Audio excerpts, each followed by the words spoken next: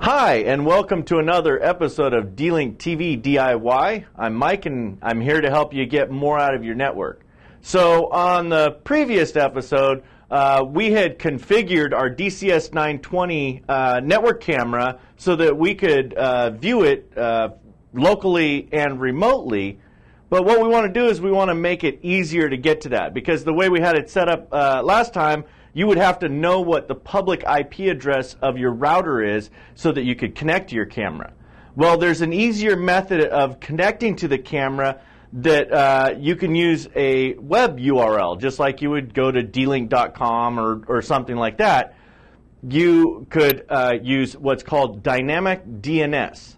So the first thing we want to do is we want to create an account at www.dlinkddns.com. So let's go ahead and create an account and get our URL going. Start by pointing your browser to dlinkddns.com and click the Start button. Just create a username and a password and then enter in your email address. This will create an account which will allow you to create your own host name or URL for connecting to your camera. Don't forget to accept the user policy and then create the account. Now you'll be sent an email that you will have to confirm your account.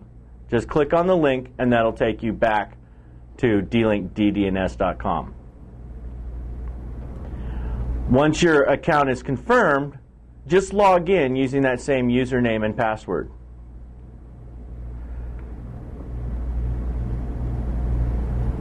Once you're logged in, you'll see that you don't have any host names already. So you just need to click the Add Host link below that. Now, give your host name something that you'll remember. I'm using D-Link D.I.Y. And then just repeat the same IP address into the field that you see right above it. This is going to confirm your IP address with the service. Once you've clicked Save, now you have your very own host name. So now that we've created a host name that we can use to connect to our cameras, well, what do we do with that information? Well, what we're going to do is we're going to input that information into your router. So all you have to do is log into your router and then input this information. So let's see how that's done on a DIR 655 Extreme N router. Adding Dynamic DNS is pretty simple. Just click on the Tools tab at the top and then select Dynamic DNS from the left-hand side. Now just click the Enable box and then select D-Link DDNS. Click the little left arrow so that it enables it. And then enter in the host name that you just created. That's going to be the full host name with the .dlinkddns.com after it. Then just enter in the same username and password that you created when you created the account at dlinkddns.com. Once you have this done, just click Save Settings, and that's all there is to it.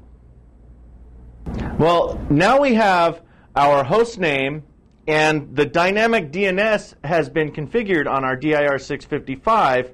So what do we do to connect to the camera? Well, if you go to an outside place, over to your neighbor's house, and you were to enter in your host name and then a colon followed by the 81, you'll remember that's the port that we opened for the camera specifically from the last episode. The reason why it's 81 and not 80 is because we're going to keep going down the line with the more cameras you have. So you can put one at 82, 83. So let's see how that looks on the screen, and then you'll be able to do it on your own. Now, to connect to your camera, all you need to do is open up your web browser and then type in the host name plus the DNS.com into your browser plus the :81. Now, if you type in the username and password for your camera, you'll be connected to it. So that's all there is for setting up your camera, mounting it, and getting it so that all you have to do is enter in the same URL every time, and you'll be able to connect to your camera. You could also give that to, relatives if you were, say, going to set it up to look at your backyard or your child or something like that. So that's going to do it for this episode of D-Link TV DIY. I'm Mike, and thanks for watching.